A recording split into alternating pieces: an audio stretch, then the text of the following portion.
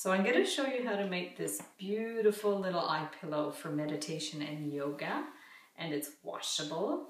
And how it works is you just, when you're laying down, you can just place it over your eyes like this. To make the eye pillow for the basic piece that you're going to stuff, you need cotton fabric, and I cut a square that's 9 by 9 inches, and all you're going to do is fold it in half and stitch with the machine around here, leaving a little bit open so we can fill it up. So with the machine, I sewed around about a 3/8 to half an inch seam around the outside, leaving a couple inches at the end to fill it up. And before you turn it right side out, you need to clip the corners, being careful not to clip the stitching. It just makes the corners so they'll sit a little flatter. So we'll cut these corners. And then now we're going to turn it right side out. So we're just going to go like this and turn it so this right side is out. So once we have it right side out, we can help to push out the corners if we use a little chopstick, and just go to the corners and push them so they're out like that and nice and square. Do that to all our corners, like that. And you can press it flat if you want, but it's not really necessary. And then we're going to open it up and fill it with our flax seeds. I've measured out a couple of cups of flax seeds, not the ground flax seeds, the whole ones.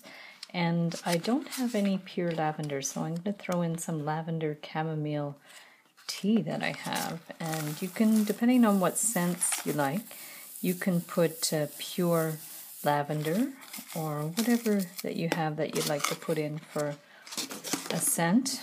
And you can even put a couple drops of essential oil when you want, like on this, as you use it, what have you. So you want to put something in the bag that's not going to go bad, so something that will be dry and won't go moldy in there.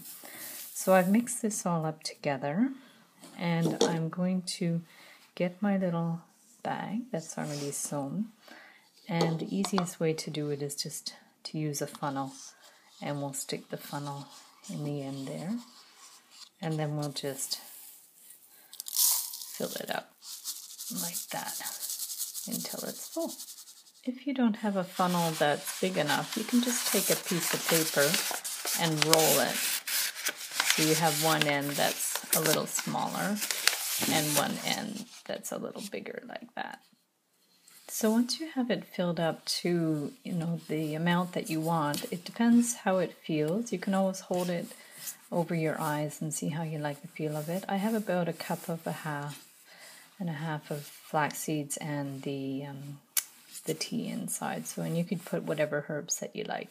So once you're happy with the feel of it, you're going to just stitch up that end with the sewing machine. Now to make the covering for the pillow, and this one is going to be washable, so you're going to cut a piece that's about 10 by 10, and you're going to fold it like we did the pillow, but this time we're only going to sew there and there, and we're going to leave this end completely open.